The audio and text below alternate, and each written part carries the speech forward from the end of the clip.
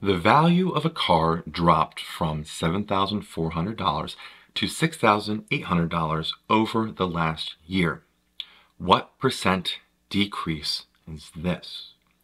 We want to see the beginning value, or note that, $7,400, to the end value, $6,800.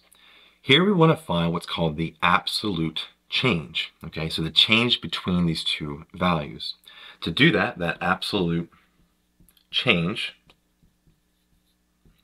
we start with the absolute value of our end value, so where we ended with $6,800, and we subtract our beginning value, $7,400. Now it's the absolute value, so be careful with that.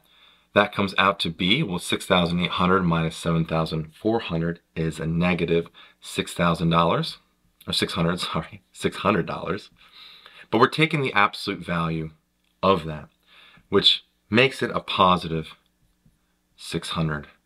So we have an absolute change of $600 between the beginning and end value here. Well, since we're starting here, we want to find now the relative change, what percent decrease it's going. We start with the initial value. So our relative change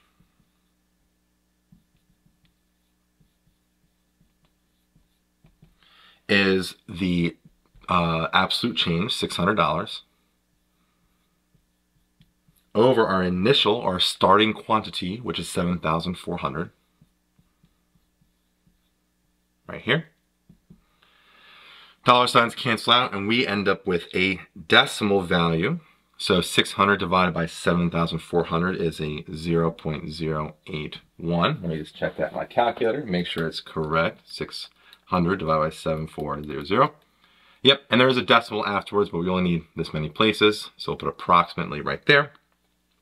And so if I want to write this as a percent, we have a, move the decimal 2 spots to the right, we have an 8.1% decrease. Okay, and it's an approximate percent. So our answer here for dropping $600 on that car price, we saw an 8.1% decrease. As always, thanks for watching.